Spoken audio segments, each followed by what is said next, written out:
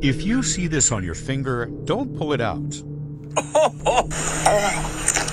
Alright, now listen, I'm sure a lot of you guys have the intrusive thought to just grab this and yank this from your finger, but it's probably something you shouldn't do. I've been getting tagged in this video for months, thousands of you guys have tagged me, so I'm going to finally make a reaction. As you can see from this video, this person has a tubular growth coming out from the bed of their nail. And after touching it and moving it, we can see that this skin growth is fully attached. Many people in the comments were assuming that this condition was a skin tag, however this is known as fibrokeratoma. More specifically, when it's on your hand, it's known as acquired digital fibrokeratoma, digital referring to your fingers. This will typically happen to people around middle age more often than it does people that are younger. It's a fibrous benign tumor that is very hard to the touch, and the causes are pretty much unknown. The best theory that we have as to what causes this is some sort of subclinical injury or trauma that occurred. And as you can see from these photos, digital fibrokeratoma comes in many different shapes and sizes. Sometimes they can resemble horns, or other times they can be large enough to kind of look like a pinky toe. Unfortunately, the only way to remove this tumor is through the use of surgery.